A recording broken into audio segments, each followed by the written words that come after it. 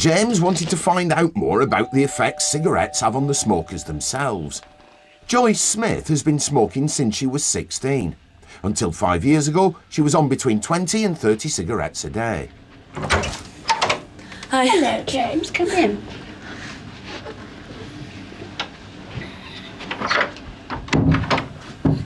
Joyce has a smoking-related disease called emphysema. It means she has difficulty breathing. She can't even make it to her front door and back without getting out of breath. Oxygen helps get her breathing back to normal. Do you have to keep oxygen near you wherever you go? Well, only when I'm really sort of bad.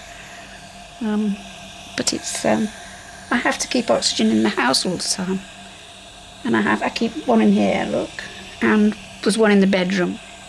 And I have this wonderful long wandering lead when I'm at home, so that when I'm sort of really bad, I can sort of go to the loo or walk all around the house. And I don't get into difficulty. Why did you start smoking? Well, I started smoking when I was about 16, and I didn't like it. Really, the only reason I started was because everybody else did. The problem is that over many years, the cigarette smoke has damaged the most delicate part of Joyce's airways. At the end of each airway, there are tiny air sacs. Each air sac is made up of hollow bubbles called alveoli. Millions of alveoli give the lungs the big surface area they need for oxygen and carbon dioxide to pass in and out. But smoking causes the delicate walls of the alveoli to break down. This reduces the surface area, so the sufferer gets easily short of breath. Joyce can no longer do the things she once took for granted, like unloading the washing machine.